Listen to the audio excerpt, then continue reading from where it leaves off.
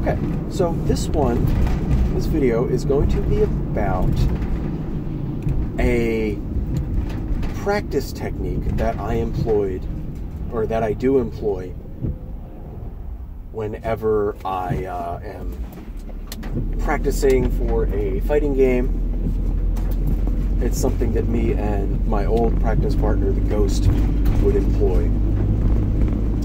And it is, I'm not sure what to call it, but I'll just describe it. So, what we would do, let's say there's an important tournament coming up.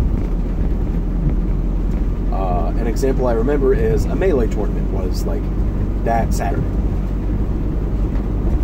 And on Thursday, we might practice a little bit, but Friday, we wouldn't touch the game at all. We would not touch Melee at all. Instead, we might play either some other video games we play, or we might play a different fighting game. Like in this particular example, the Ghost, instead of practicing Melee, he played DOA. He played DOA 3 or 4, whichever one he was playing. He just played that online and just did that. And then I remember getting to the tournament, and this one guy that we'd see all the time, he asked, conversation happens, and he was asking like how much we were practicing yesterday, and the Ghost calmly replied, "None, I played DOA." And this confused the hell out of him. Like, how do you not practice before a big tournament?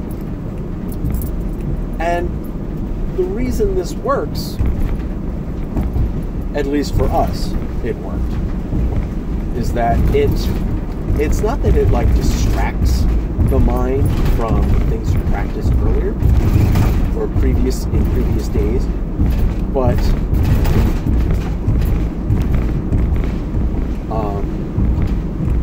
it's kind of like a centering thing. You're still, by playing a different fighting game, you're still in like a competitive mindset. You're still adjacent to whatever's going to go on tomorrow, the thing you're waiting for, the big tournament. But you're not like exhausting yourself on this one game. You're not burning yourself out on it. And it ties into the idea of sleeping on something.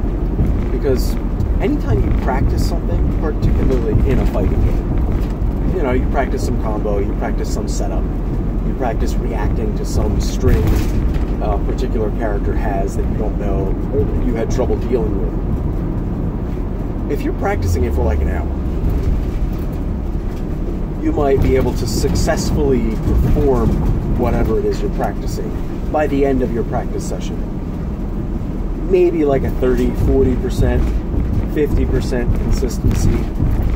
Like you can get it that many, or you can hit it that percentage of the time when it occurs. But then you go to sleep, you wake up the next day, you go to practice it again, and now your consistency rate is like 70%. Even though you showed more or less no improvement the day before when you were first practicing it, when you come back to it, you're much more consistent. Because, at least in my experience, the human brain does a good job of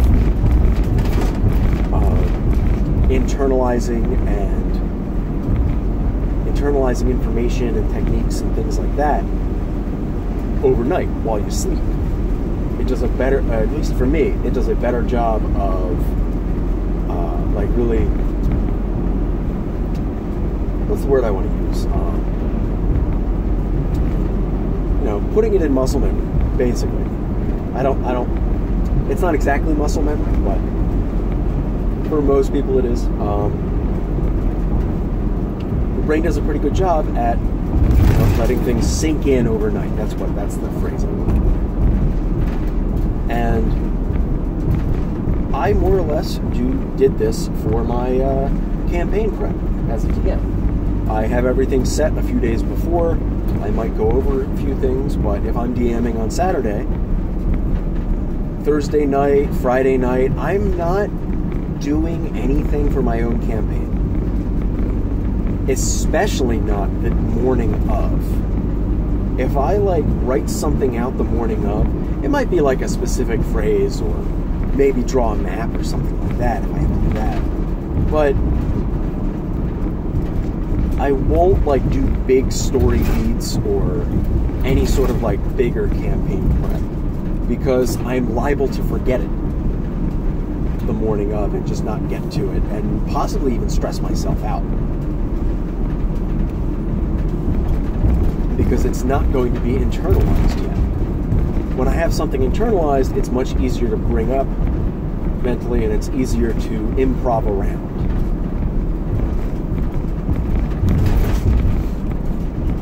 So, you know, I had all these different properties set and like, okay, the party needs to get over this area and traverse this densely populated area.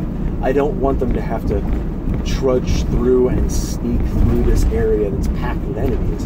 I want to give some alternate route that their target left behind. Okay, so I came up with makeshift rooftop bridges, and that ended up working out.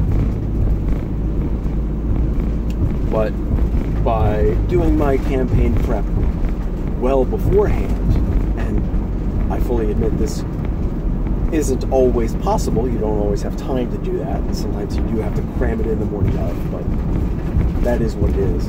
But if you have the opportunity, if you can do it days beforehand, one, it lets it sink in, and then also it gives you time to ponder the design. Because the more you can ponder it, the more you can tweak it here and there. And sometimes the best, like the brightest spots of a campaign and of a game that players will remember the DM's a player too. The brightest spots that players will remember come from little moments that are tweaked in just the right way to shine.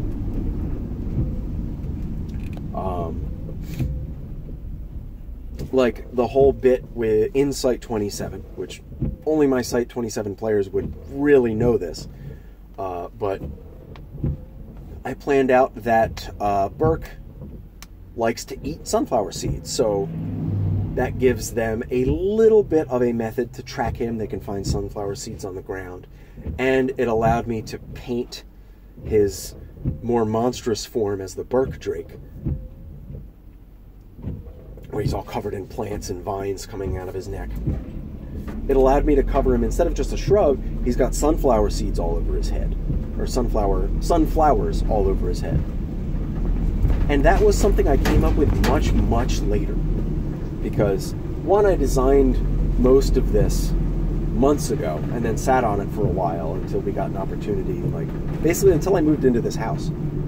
And now I'm starting to DM. But I came up with the sunflower seed thing, like, 3 days before I actually ran the session.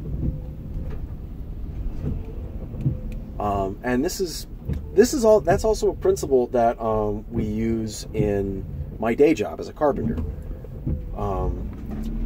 When talking with clients and going through what they want built, like their design for like the bathroom that we're renovating. If they have time to think on it, like, you know, we come up with the design, like the layout and everything, and then it's like a month before we get started, they're going to have time to think about it, and then they'll come to us as we get started and like, hey, can we do this instead? Can we add this? Can we take this away?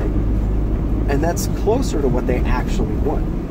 Because if we just went right ahead and as soon as we had that initial design plan and just did it right away, after it was done, or when it was almost done, they might have those ideas of how they might want to tweak the design. So the more time you have in advance of anything you design, whether it's homebrew items or feats or entire campaigns or adventures or whatever it is, the more time you have between when you design it and when you run it, the more time you'll have to ponder it and tweak it. Now, of course, that can easily get away from you, and you can over-design everything if you keep coming back to it, like, no, do this, no, do this.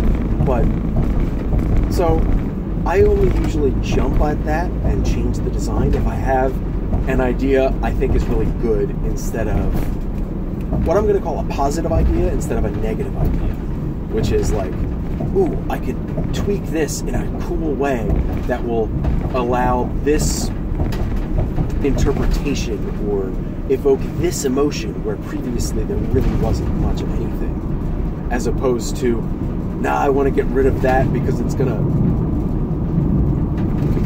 bog something down. If you can tweak it in a positive way, it's better. And that's a really vague statement, but that's as best as I'm going to be able to communicate that idea. Yeah, this one was on just kind of general design and practice principles and philosophies taken from fighting games. I love to take principles from fighting games and apply it to D&D, whether I'm a player or a DM. So, yeah, good stuff.